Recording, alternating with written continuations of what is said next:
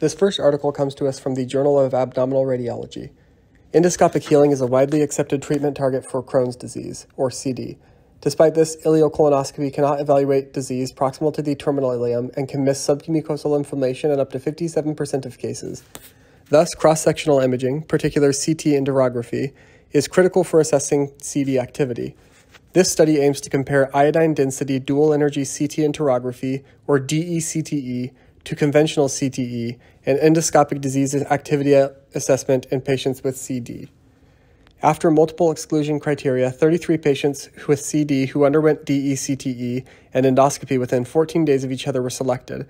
A gastroenterologist blinded to imaging findings evaluated the ileocolonoscopic images and endoscopic reports to determine the presence of endoscopically active inflammation. DECTE images were reviewed for active inflammation by 2 fellowship-trained body radiologists, blinded to endoscopy and pathology results.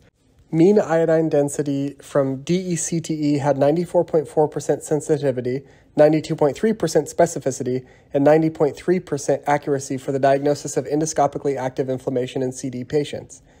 However, there was no statistically significant difference in sensitivity, specificity, or accuracy for the iodine density parameters compared with conventional CT interpretation. Despite this, the authors concluded that normalized iodine density is a reliable figure in defining endoscopically active CD and may be considered as a CD treatment target as a surrogate for endoscopy. This next article is also from the Journal of Abdominal Radiology. One concern about neoadjuvant chemotherapy for colon cancer is avoiding unnecessary treatment of low-risk patients through accurate radiologic staging. The role of pretreatment CT for colon cancer includes detection of distant metastases and local regional staging. Due to multiple factors, this local regional staging is challenging with a steep learning curve. This study investigated whether staging and radiologist confidence can be improved by repetition and by receiving training and feedback with an emphasis on overstaging. 45 patients who underwent pre-surgical CT and colon resection through the MATCH study were selected. 5 abdominal radiologists interpreted imaging for T staging on a scale of 0 to 4, in staging, and reading time. They first read 5 cases as they normally would during everyday practice to establish a baseline accuracy, after which they had a 45-minute lecture on CT staging for colon cancer. The radiologists then interpreted 40 cases over 4 weeks. After interpretation, some of the radiologists received feedback with comparison of their performance to histopathologic data, while some of the radiologists received no feedback.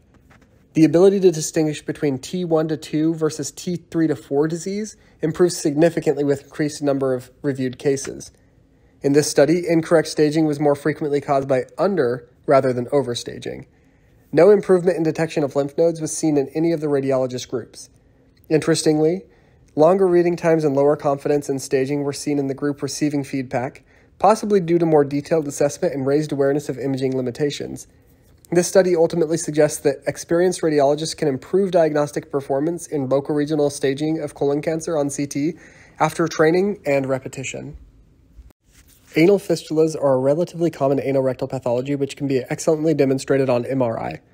It has been proposed that 3D MRI acquisitions may be an alternative to 2D acquisitions and could be optimally combined with other sequences to characterize anal fistula. This study investigated the effectiveness of T1-weighted volumetric interpolated breath hold examination, or T1-VIBE, and T1-weighted turbospin echo, or T1-TSE sequences in assessing anal fistula prior to surgery. This prospective study selected 102 patients having been diagnosed with anal fistula after multiple exclusion criteria. These patients underwent MRI examination, which included both T1-VIBE and T1-TSE sequences, after which the images were reviewed by 2 independent radiologists.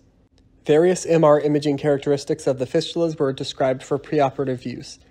Surgery was then performed by 2 anal rectal surgeons, with surgery considered the gold standard for evaluating fistula. The authors found that the T1-VIBE sequence was superior to T1-TSE in accurately diagnosing complex fistula, in addition to having the advantages of thinner slice thickness, shorter acquisition times, and higher image quality. The implication being that T1-VIBE is more valuable for preoperative planning for anal fistula. This next article comes from the American Journal of Radiology. The detection of tumor deposits in non-solid organs is critical for proper staging, treatment, and management of malignancy. This study compared the use of neutral versus positive oral contrast material for the detection of malignant deposits in non-solid organs within the abdominal cavity on CT.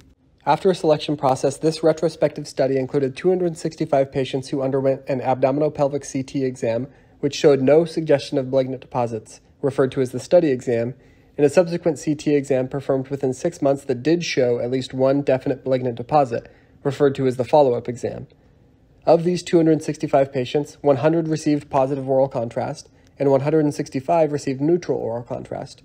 Initially, one radiologist retrospectively reviewed all imaging to identify study exams which had malignant deposits and assigned the deposit to one of 7 anatomic compartments of the intra-abdominal cavity. This radiologist also graded the adequacy of bowel filling on a scale of 1, being very poor, to 5, being very good. 18 months later, 2 radiologists reviewed the study exams without reviewing the follow-up exam and recorded the presence or absence of malignant deposits for each of the 7 compartments.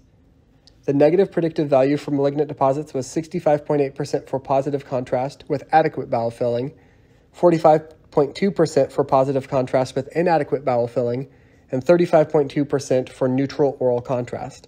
Thus, positive contrast was superior to neutral contrast in detecting malignant deposits on non-solid organs. This detection was further improved with adequate filling of the bowel.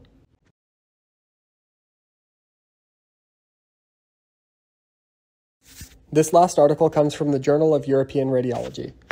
Small bowel obstruction is a common pathological entity that is most often caused by single adhesive bands or matted dense adhesions. Inadvertent enterotomy, or IE, is a complication of surgery for adhesive small bowel obstruction, or ASBO, which increases patient morbidity, including lengthened hospital stay, higher complication rates, and increases mortality. This study aims to identify CT imaging features that may be associated with occurrence of IE after ASBO surgery. After exclusion criteria, 169 patients with surgically treated ASBO who had CT scans available were selected. Various characteristics of the patient's imaging and surgical reports were analyzed by abdominal radiologists and digestive surgeons respectively. Patients who had a higher number of prior laparotomies had a higher incidence of IE, and IE was more frequent with patients with matted dense adhesions versus single adhesive bands. The authors found that 2 CT features were predictive of IE: diffuse intestinal adhesions, defined as long adhesions of bowel loops to each other, and an acute transition point angulation. CT features which were found to suggest protection from IE were the fat notch sign, defined as an oval fat density at the transitional zone corresponding to the extrinsic extraluminal band compression, and mesenteric haziness. Using these CT imaging features, the authors developed a scoring system to stratify the risk of IE.